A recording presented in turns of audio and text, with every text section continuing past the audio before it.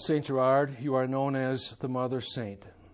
We lift up in prayer all women who have difficulty conceiving a child, those experiencing a complicated pregnancy, and those who endure childbirth with great difficulty.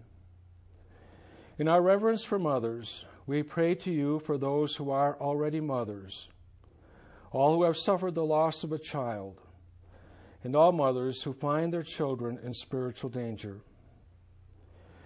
We remember mothers with special needs, mothers of soldiers, mothers of the incarcerated, mothers who adopt, teen mothers, stepmothers, and single mothers.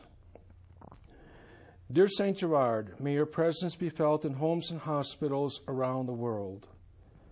Wherever there is a baby in danger, mothers in need, a child who is sick, or a family in distress, please raise your prayers to our crucified Lord for them. St. Gerard, humble and obedient servant of God, pray for us.